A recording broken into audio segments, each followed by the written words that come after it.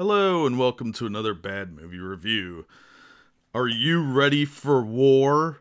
That's women against rape. That's right, I'm talking about Lethal Victims, also known as W.A.R, which is women against rape. It has a few other names that it tends to pop up by, but it's most commonly called Lethal Victims these days. Now, this movie is very interesting film. My copy is from the I Will Dance on Your Grave series. It's I Will Dance on Your Grave, Lethal Victims. It's also more commonly called Death Blow, A Cry for Vengeance, or War, A Cry for Vengeance, or some other nonsense. But, yeah, this one is, well, let me just describe the plot. You have to listen and believe, see. The women of W.A.R take a hardline stance against alleged rapists. They don't need that pesky justice system. Not when you can go to war. The media doesn't care. The cops are useless. The women of W.A.R soon have to resort to vigilante tactics, including kidnapping and branding men. Branding the accused rapists, and eventually escalating to murder.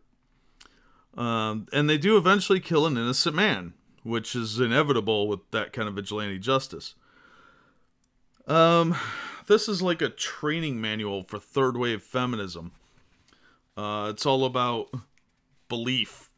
None of these men, of course, are convicted. They're just accused, and in the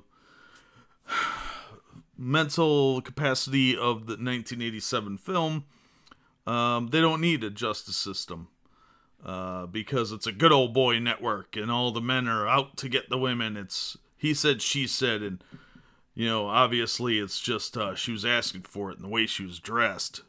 This came out in 87.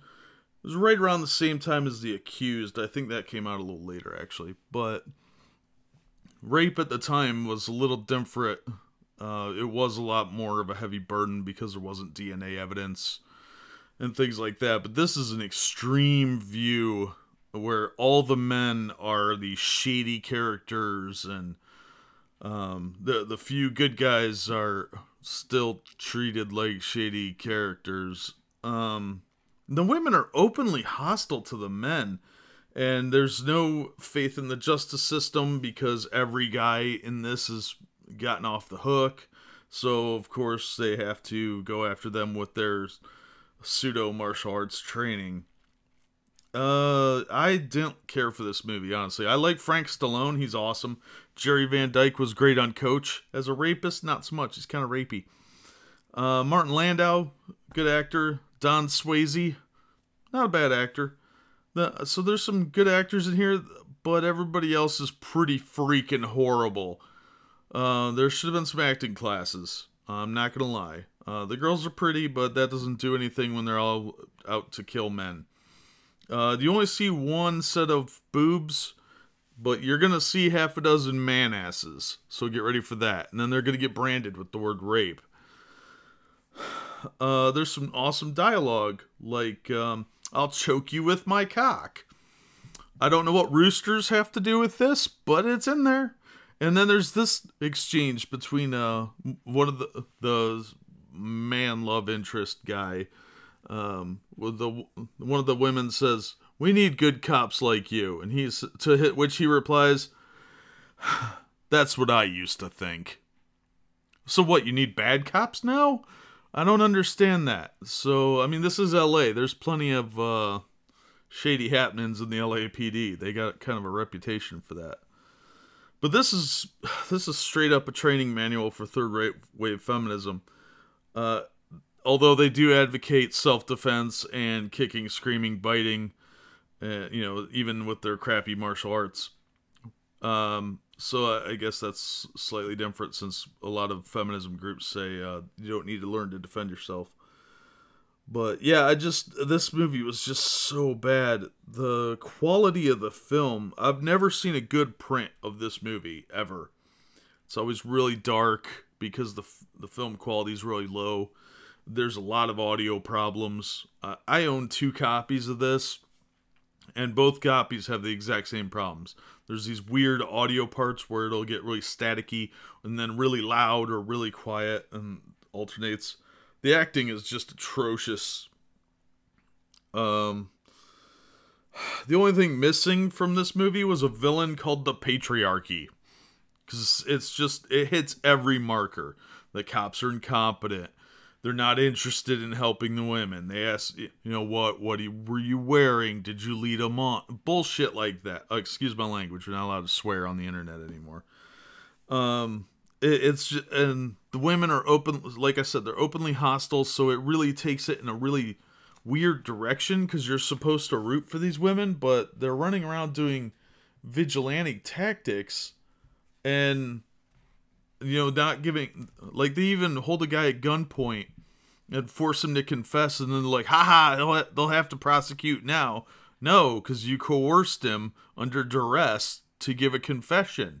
He'll tell you he started the Great Chicago Fire if you point a gun at him long enough and start roughing him up. Yeah, of course. So that's a little ridiculous. Everything about this movie is ridiculous. The martial arts scenes were really, really bad. Everything was terrible. The overacting, the all men are scumbags theme. Like, all the guys are skeevy perverts except for, like, 2 guys in the whole movie.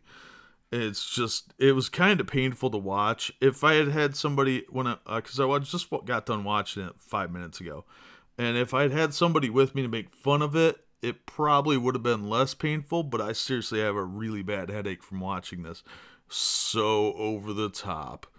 And it's got all the things that you expect to hear from some SJWs or feminist groups. So if you're a diehard feminist, you probably actually kind of like this movie. If you're not, then it will seem like shameless propaganda, and it'll be just like dozens of YouTube videos you've probably seen. It's a bad stereotype, and it doesn't work on any level. As a vigilante movie, it fails. Because there's lots of flaws in the logic, and they do kill some innocent guy just because they assumed that he was guilty of something. They killed him, and there's no real consequence for anything. They just get away with their vigilante tactics, even though the news media has seen them a few times. Yeah, anyway, I'm done ranting about this movie. It's horrible. You need a good laugh. Check it out. If you're a diehard feminist that hates men, this one's for you. Otherwise, I don't think you're going to like it. It was just boring. The acting was horrendous. And it's a good mockery film, despite having some really good actors like Frank Stallone, who I have he's one of those guys that he's overshadowed by his brother, just like Don Swayze. Martain Landau is a well-known quality actor, and Jerry Van Dyke, he's only in it for a brief period, but he's a good actor too. If you're old enough to remember the TV series Coach, where he's the bungling idiot, this movie will change your perspective of him. Now he looks all skeevy and rapey. But yeah, it's a good sit down and make fun of movie, but don't watch it alone or it'll be really just boring and frustrating. So that's it for today. I'll let you know what I watch tomorrow. In the meantime, if you haven't watched my other, listened to my other reviews, please do so, and I'll see you next time.